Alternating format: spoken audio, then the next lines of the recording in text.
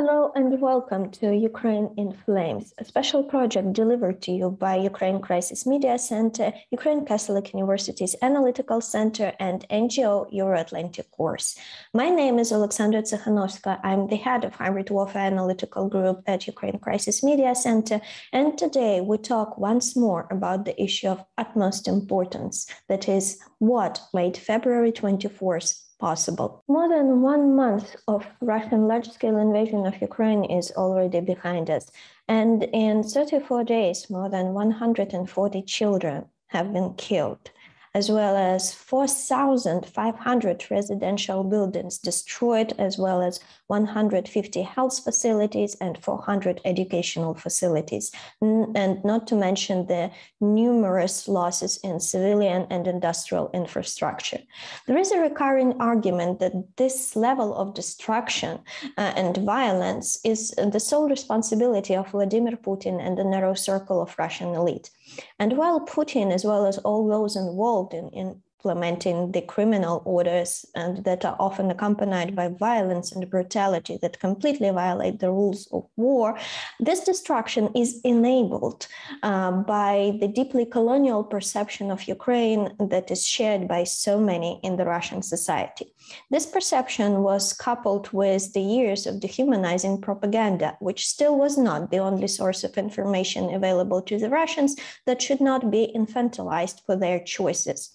And these choices all too often fit in the framework of the Ruski Mir quasi-ideology that denies the existence of Ukraine as a sovereign nation and justifies elimination of all those who do not agree to see Ukraine as a territory, not a state, under full control of Moscow.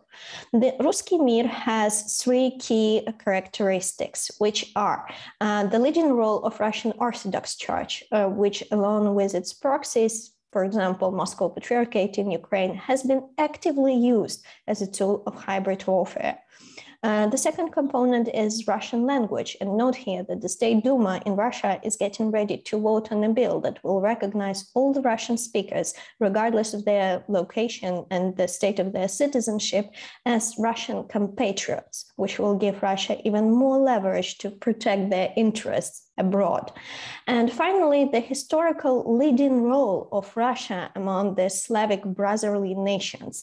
And hence we can remember the articles written by Putin on the unity of Russians and Ukrainians. War of aggression cannot be carried out with the will of one man. And in case with Russia, territorial aggression has repeatedly resulted in a spike of support for the ruling regime. So today we talk about these realities, as uncomfortable as they may be.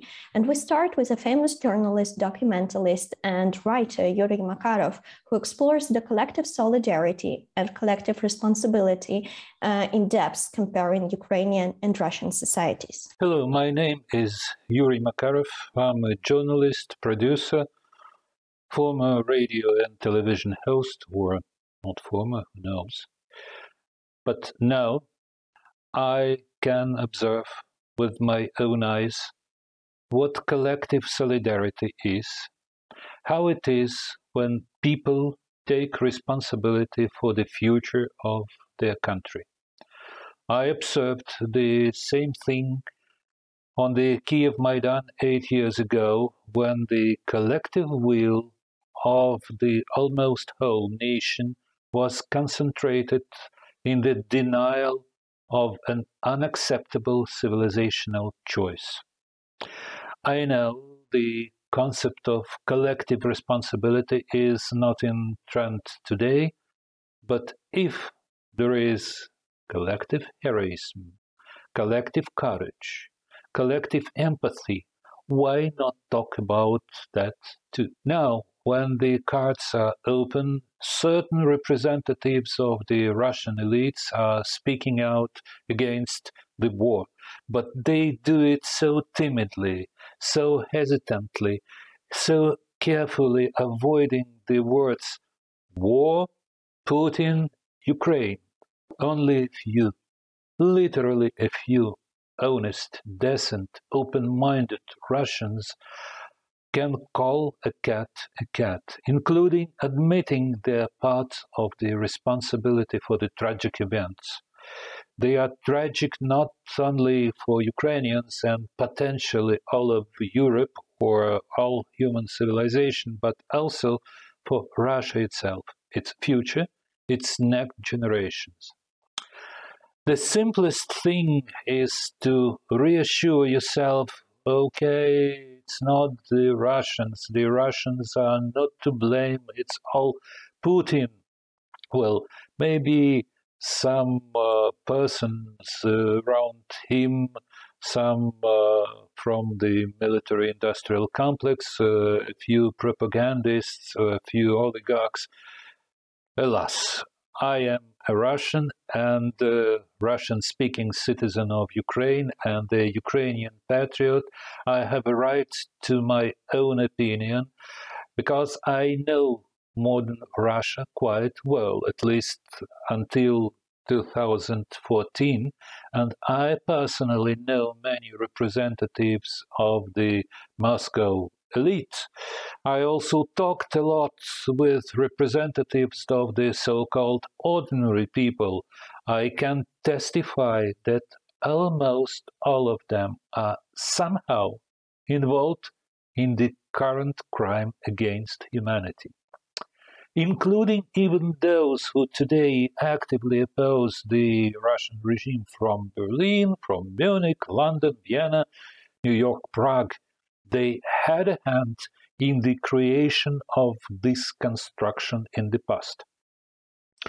As for those very ordinary people, sadly, Russian sociology can hardly be trusted at all, but today its data, in my opinion, are very close to the truth.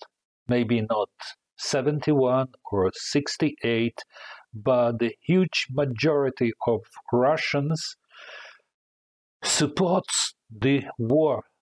This is also confirmed by the transcripts of the conversations of captured Russian soldiers and officers when they call to their relatives in Russia. Whether they can be published is another question, but now it's not up to privacy. What is the reason? You can argue for a long, long time, perhaps the lack of habit of democracy, or distrust of foreigners, or a long totalitarian past that had not been properly reflected on. Perhaps the result of propaganda. Perhaps such is the cultural tradition. Or perhaps there is social contract that Putin and the so-called elites concluded with their people 20 years ago. You do not prevent us from enriching ourselves and asserting ourselves. We allow you to steal crumbs from our table and feel pride in the power of our country. There are enemies around us, but everyone is afraid of us. Long live Putin. There have been cases in history when entire people or significant part of these people got lost in history. They had to be treated, they were helped to see clearly. Sooner or later, this will have been done with the Russians as well. Just as a Russian, I will allow myself such a generalization. But already today it is possible to deprive the psychological comfort of opportunists and demagogues. There is no need to feel sorry for them, no need to say that they are also victims of Putin. Not also. They are not the same. A Russian oligarch who has nothing to pay a gardener in London, and my sister-in-law, who miraculously escaped from Mariupol, and she's in Poland with 2 children and her husband. They spent 2 weeks in the basement under the bombs. and they were drinking water from the heating system. The conductor of the Moscow court orchestra, whose contract was not renewed somewhere in Vienna or Amsterdam, and the parents of my acquaintance conductor from Lviv, killed in the town of Irpin. They are not the same. My tolerance doesn't go so far. But that's not all. Until the whole of Russia realizes its responsibility for crimes against humanity, until the last Russian stops believing that the death of Ukrainians are just an opportunity to pay off the mortgage and spend their holidays in Egypt, everything will continue, and sooner or later the monkey with the grenade will detonate his nuclear grenade, and then it will be too late to talk about responsibility. You don't like the concept of collective responsibility? Okay, let there be personal responsibility. So even better. Next, we welcome Mr. Oleg Pokarchuk, a military and psychological operations expert who discusses the role of Russian elites and the general ideological framework of Putin's totalitarianism. And this is not an authoritarian regime, but a totalitarian one. And I think Hannah Arendt would agree here. What factors in the Russian society make it so susceptible to propaganda, including the humanization of Ukrainians and justification of war? Let's find out. I'm Oleg Pokarchuk, I'm a military psychologist and psyops expert. Russians are under pressure of sanctions, yet 70% support Putin's regime. This trend will prevail. How did average Russians end up in such a conflict cognitive position? Why is Putin's power still real to them? This is a wrong question. The Russians are not under sanctions. The economy of the Russian state is under sanctions. This economy is concentrated personally in the hands of Putin and his junta of Russian oligarchs. This economy has been developing for over 20 years with the active financial support of Western countries. Now that support is gone, Putin sees this only as a serious conflict between former business partners who are now deceiving him, and the Russian government has been and remains convinced that talking about human rights and the values of a free world is simply demagoguery for the benefit of business. To make it easier to understand, the population of Russia behaves in the same way as the population of the Soviet Union. Putin has given them back this type of self-identification, and they gladly accept him. They renounced freedom in exchange for stability. The quality of this stability does not matter to them. Apart from Moscow and St. Petersburg, the rest of the population lives in a great poverty and knows no other reality. Their worldview and life circumstances are not traumatic for them. Putin's power over them is based on a cult of personality that has been going on for 20 years. This is a role model that combines images of an Eastern monarch and a tribal leader. There is nothing European about it, which is why it seems so amazing to Europeans and Americans. Such were Muammar Gaddafi and Saddam Hussein. What is it like to be a citizen of an authoritarian state like Russia, North Korea, Nazi Germany? Is this comparison valid? What protective mechanisms are at work and can they be switched off? How long will it take? Well, at the beginning of European history, all states were authoritarian. Democracy, as we understand it today, is a very young phenomenon in terms of history. The authoritarian countries we have mentioned have one thing in common. Despite all their cultural differences, they reconstruct the past. They speak of the strength and greatness of their countries, which frighten the whole world with their very name. The basis for supporting totalitarian regimes, and Putin regime is totalitarian, not authoritarian, is such a pleasant feeling that the whole world is afraid of you. You are nobody, and everyone is afraid of you. So you gained power and authority over the whole world without any effort, just supported his favorite tyrant. And how not to love a person who just gave you high self-esteem? Putin is often compared to Hitler. Yeah, there are many similarities in propaganda and motivation. But while Hitler and Himmler cultivated a lack of conscious in the SS and Gestapo in the first place, Putin obliged all of Russia to speak out and behave like the SS and Gestapo at the same time. This will last as long as it lasted in the Soviet Union. This is a very long time. There are 2 or 3 completely lost generations. Future cooperation is possible only with young people, and it will not be easy. Remember what social difficulties arose and still exist in Germany after the fall of the Berlin Wall. What reasoning and emotions can justify a nuclear strike for Russia's leadership? What can stop this spiral of violence? The possibility of a nuclear strike for Putin is an integral part of his reputation in Russian society, as was the case with the leaders of the Soviet Union. He is not interested in a world in which Russia does not rule the world according to its rules. In this paranoia, he is really very similar to Stalin and Hitler. He does not believe that the West may not be afraid of him. It can only be stopped by a demonstration of force, as Khrushchev was stopped during the Caribbean crisis. Thank you.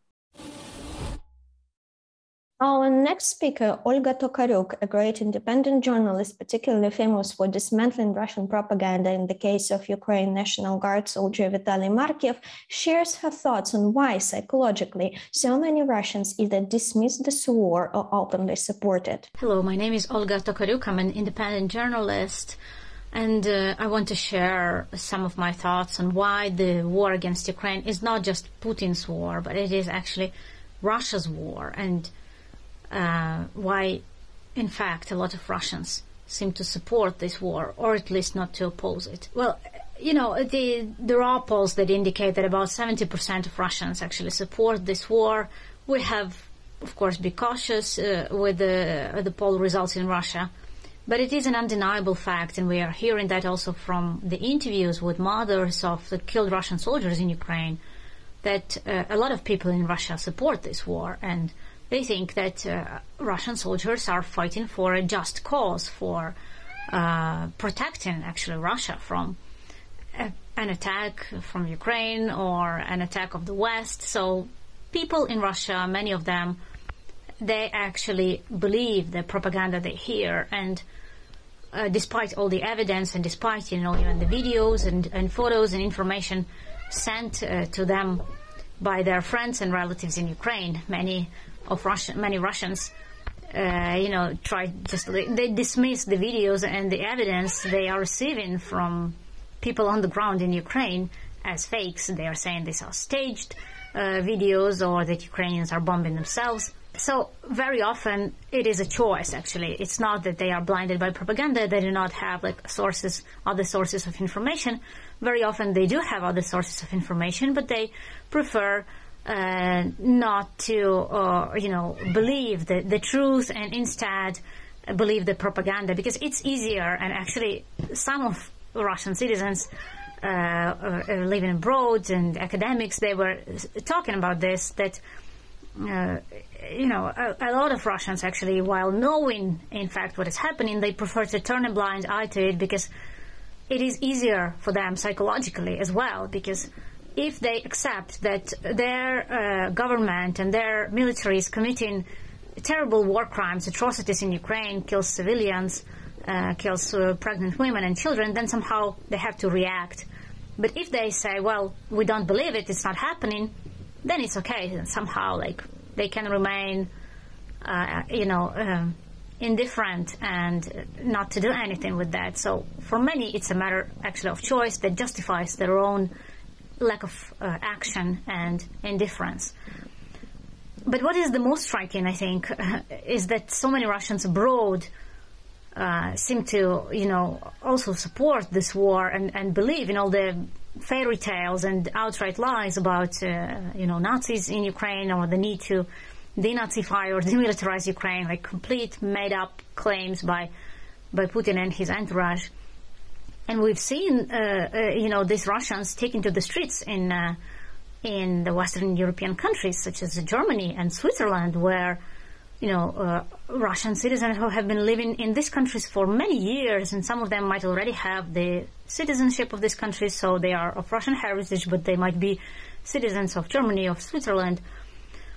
And they go out on the streets with Russian flags, with the Soviet Union flags, with the Z signs, with the war criminal signs in support of this war. This is, I think, the most striking. And those people, you cannot say that they do not have access to information, or they are living in an information bubble, or that they risk personal freedom if they, oppose this war. So living in a free, democratic societies of the West, these Russians, or people of Russian heritage, they support the imperialist, cruel, atrocious war that, Russian state conducts in Ukraine. And this can only be explained by one thing, that so many Russians still have an imperialistic, colonial attitude to Ukraine. They consider Ukrainians somehow lower people, inferior people that have to be subjugated, and they deny the right of Ukraine to exist as an independent and a sovereign state. So many Russians share this opinion, and even some of those who call themselves liberals. So please do not confuse this war. Do not call it Putin's war. This is Russia's war, supported by Russians both inside and outside Russia. Our next guest, Mr. Igor Todorov, gives a more academic and yet a very passionate perspective on the differences of legal and moral responsibility and how the latter is highly essential for truly stopping the war. He addresses the mistaken framework in which the majority of Russians are against the war and love Ukraine. Let's listen to what he has to say. Шановні друзі, хотів би висловити власне міркування стосовно відповідальності, колективної відповідальності росіян за те, що коїться з нашою країною, що вони коять тут. Звісно, відповідальність буває різна. Юридична відповідальність завжди індивідуальна. Тобто мають бути притягнуті до кримінальної відповідальності кремлівське керівництво, ті російські військові, які коять злочини, які нищать українських людей, українські міста і села. Але існує ще і моральна, політична відповідальність. Так само, як з Німеччиною. Після Другої світової війни існувала саме така колективна відповідальність німців за злочини, скоєні нацистами. Нагадаю, що канцлер Віллі Брандт неодноразово публічно просив вибачення за те, що зробили німці під час Другої світової війни. Притому сам особисто він був учасником антинацистського руху. Скажу відверто, що в мене особисто теж існувала така ілюзія стосовно того, що кремлівське керівництво, Путін погані, а ось російський народ, він такий добрий, хороший, любить Україну і таке інше. Цієї ілюзії я особисто позбавився в 2014 році, коли було окуповане моє рідне місто, коли був анексований Крим. Ну і розпочалася оця війна, яка триває вже 9-й рік. І ось останні тижні у вигляді такої відвертої агресії на всю Україну. Стосовно відповідальності конкретних росіян, я б сказав, що повністю згодний з думкою моєї колишньої колежанки, професорки, письменниці Олени Стяжкиної. В 16-му році вона заявила, що до росіянина треба ставитися одразу як до ворога, поки він не довів зворотнього. Причому я б до цього додав, що не довів цього не словами, а справами. Отже, насправді те, що Росію керує вже 22 роки Путін, є певним відзеркаленням того, що російський так званий національний лідер дуже чітко відзеркалює ґрунтовні, підсвідомі засади російської людини. І про це свідчить масова підтримка його маячні відносно України, підтримка цієї так званої операції, фактично вторгнення і нищення України і українців. І, на жаль, поки що якихось ознак того, що в Росії місцеві мешканці змінять свою таку позицію, не спостерігається. Тому я вважаю, що відповідальність має бути саме колективна за ці злочини. Слава Україні!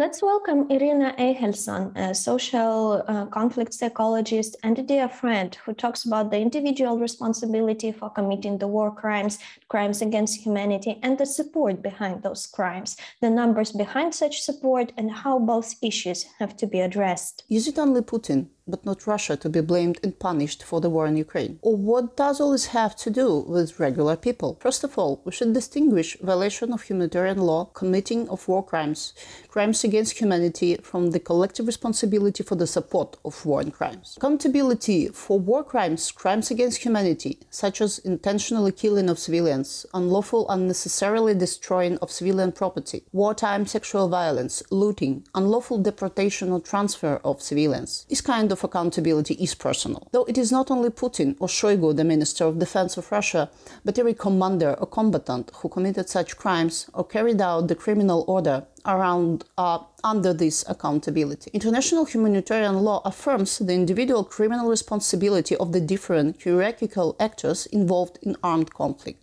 It must be proved in International Criminal Court. But politicians, journalists who inspired war crimes with public appeals and propaganda also should be brought to the tribunal, like it was an International Criminal Tribunal for Rwanda, for example. But what about civic responsibility of Russian citizens? Does it exist? According to a survey of Russian Public Opinion Research Center, 71% of Russians support the war in Ukraine. According to the CNN poll that was published a day before the large-scale invasion, 50% of Russians believe it's appropriate to use military force to keep Ukraine from joining NATO. 36% of the respondents, and in terms of the population, it's about 50 million of citizens, said that it would be right to use military force against Ukraine to join it to Russia. So this is 50 million of the population who see the force usable to force one country to join another country, independent country. Among those who publicly support war are many officials and public personalities, but not only politicians. These are actors, singers, sportsmen,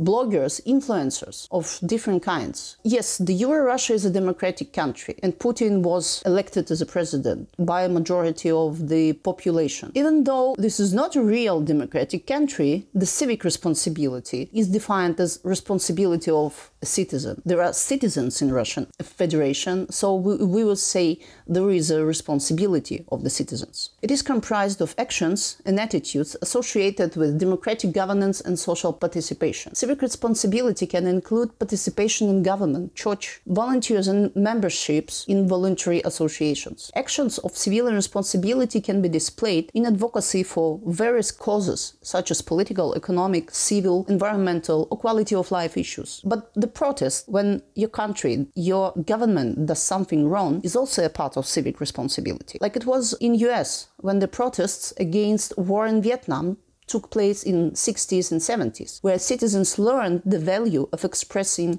civic responsibility through civil disobedience. People relied on each other in order to correct injustice and achieve greatness in the nation. So the absence of such actions is also a part of civic responsibility. At the moment, we observe the kind of social contract that allows Kremlin to use aggression for its purposes. The question is, what kind of reparation should Russian society pay for the supporting of this war and these crimes? What would be the fair remedy, repair that would be relevant? What would we expect as just repair for not opposing the war or support war crimes with the deeds of different social actors? For the teachers from kindergartens to universities who teach that war is justified, the priests who call to sacralize this war, the journalists who spread fakes about war and about Ukraine, authorities in the regions who hide the real numbers of deaths and don't take back dead bodies from Ukraine. For all those attempts to legitimize the war and atrocities to the other parts of the Russian population. Another important thing is what, without call